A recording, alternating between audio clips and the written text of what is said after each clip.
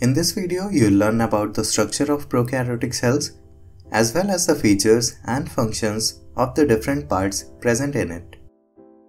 The detailed article on the same topic can be found in my website linked in the description below.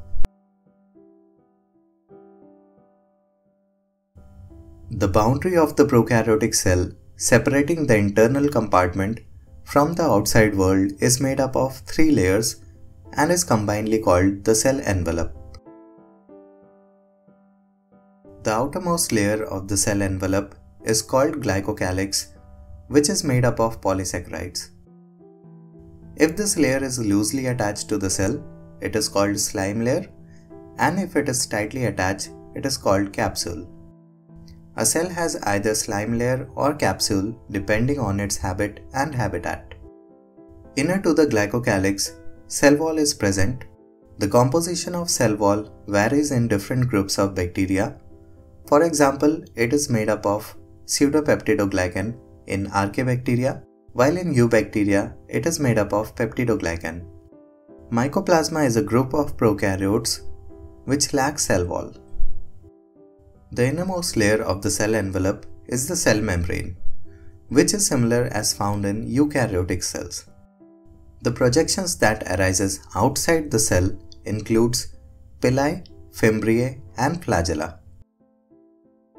The fimbriae are small bristle-like structures that arises from the cell. These structures are small in size but more in number.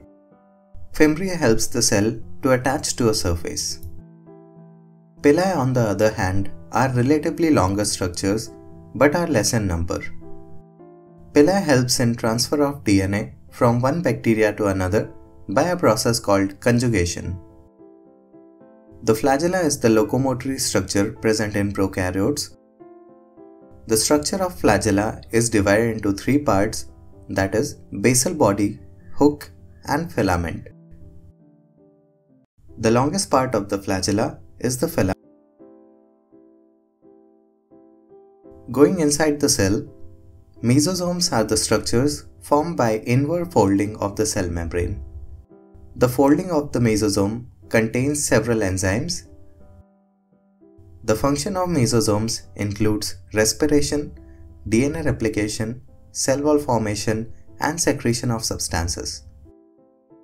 Chromatophores are the pigment-containing structures of the prokaryotes, also formed by inward folding of the cell membrane. Chromatophores are present in photosynthetic bacteria and blue-green algae. In the cytoplasm of prokaryotes, smaller ribosomes, that is 70S ribosomes, are present. These are made up of a larger subunit, that is 50S subunit, and a smaller subunit, that is 30S subunit. The ribosomes performs the function of protein synthesis by reading the information present in mRNA. Many ribosomes can attach to a single mRNA, and the resulting structure is called a polysome or a polyribosome.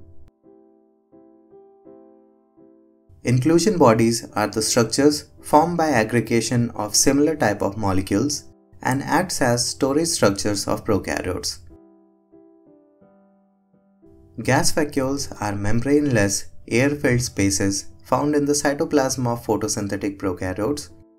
These structures help to provide buoyancy to the cell in aquatic habitat. The plasmid are small, circular double-stranded DNA molecules which are extrachromosomal and are not essential for the survival of the cell. Plasmid provides additional features to the cell like antibiotic resistance. The main genomic DNA also floats in the cytoplasm of the cell. This DNA is circular and double-stranded and is called nucleoid. In prokaryotic genome, the number of GC base pairs are more than the number of AT base pairs. Thank you for watching this video. If you have learned valuable information from it, leave a like and subscribe for more quality content like this. If you have any doubts or suggestions, you can drop it in the comment section below and I'll make sure to answer it out.